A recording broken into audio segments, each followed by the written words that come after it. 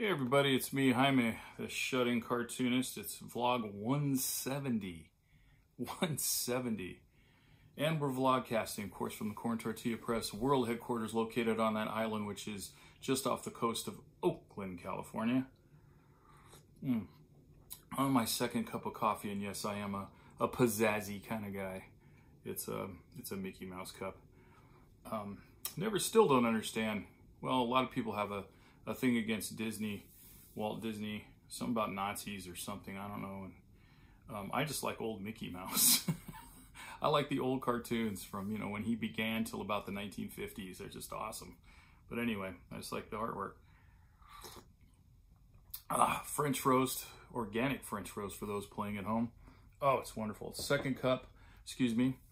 Today I've been waiting to talk about this one for a while. I got a few books on the back burner because I'm trying to space things out, and I'm not doing a very good job lately. It's been pretty cartooning heavy, comics heavy, but that's okay because it's what I do.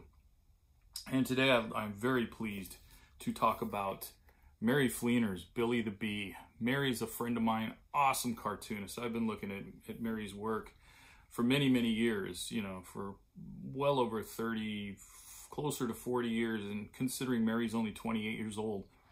I'm not very good at math, but anyway, this book, Billie the Bee, is just incredible. Mary and I ran into each other after many years of not seeing one another. We used to run into each other, I think, at the San Diego Comic Con a lot. And we ran into each other last year, the end of last year, at CXC, which is, I believe, God, I'm bad at remembering acronyms. Cartooning Crossroads Columbus, maybe? But anyway, it was in Columbus, Ohio.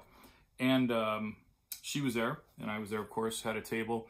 Here's some of her artwork. Just beautiful work. I mean, Mary's top-notch anyway. I expect nothing less. It's just great work. And I noticed we both color in stuff the same, where we have similar, not drawing styles, but similar techniques, we'll say. And her writing, too. The story is great. Billie the Bee, of course, is about a bee, obviously, and from a hive. Oh, and here's some of Billie's work, some of Mary's work. This is also the style. This is what I remember seeing her originally. Is doing a lot of this really kind of almost Picasso-esque stuff. But the story, anyway, let me get back to the story. The story takes place of Billie, who is from this hive, but Billie is bigger than any of the other bees there.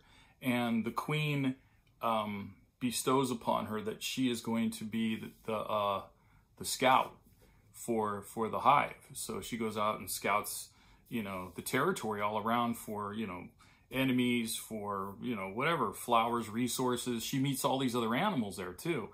And, and also scouts for if they have to swarm and move the hive to another location. And all these stories happen between these interactions between her and these other animals, like the coyote, the snake, the turtles, and then there's a raccoon in there for a short period, a skunk that's gnarly as hell. And it's the story it has a lot of twists and turns, and it gets pretty gnarly at times.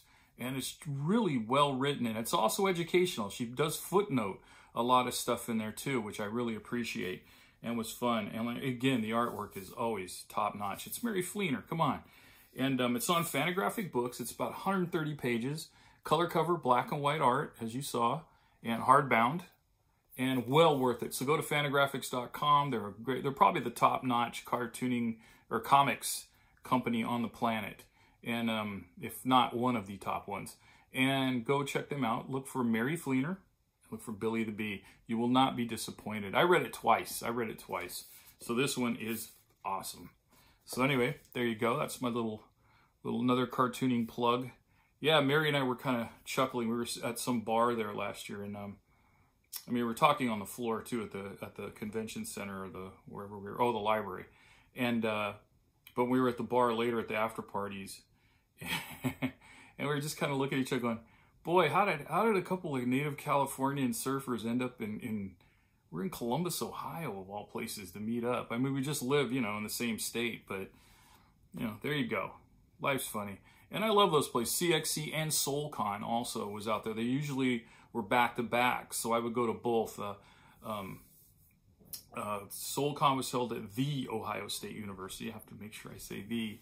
And Fede Aldama, Professor Fede Aldama, and John Jennings would hold that. It's the first black and brown comics convention in the country.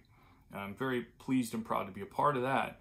So I would do that and hang out with all those guys. I met a ton of great people at that over the years. And then a lot of us would also be in the CXC. So then we'd all hang out there and I'd see all my other friends and meet new people. And that's, you know, it's cartooning, believe it or not, is a tough business. And it's a harder discipline, art form than you would think. You know, there's a lot involved. It's like this much work for, you know, it's for the love of it, and it's just, you can't stop doing it. And the people I meet in there were all like-minded in a lot of ways, so, you know, we can relate. Anyway, I'm really rambling here. I'm up to about 6 minutes of your life. Hopefully this, you know, helped you out today. It helped me out. Oh, organic French roast, of course, for those playing at home. And by means of helping you out, I'm just talking about, you know, taking your mind off the shit show that's been going on. 170 of these. I cannot believe I'm in 170 of these. I think right now I'm going to go play my Telecaster with a D-Boon sticker, an American-made Telly from about, I don't know, 10 years ago. I think it's 10 years old. It might be a little older. Anyway, all right, kids. I'll talk to you next time. Be sure to mask up if you go out. Don't forget to wash and sanitize your hands. Keep away from people. In fact, stay indoors and play guitar. I mean, come on, man. You know, I hear a lot of people whining, oh, I got to get out. I got to get out, you know. What's that? The William Devon song, Be Thankful for What You Got. You know, come on, man. You have a house, an apartment. You got Netflix. You got a refrigerator. You got food. You got, you know, quit crying. If we all stay in, this will be done. Then we can go back out. But be kind to yourselves and be kind to others. Thank you for joining me. I'll see you guys next time. Don't forget to subscribe down below. See ya.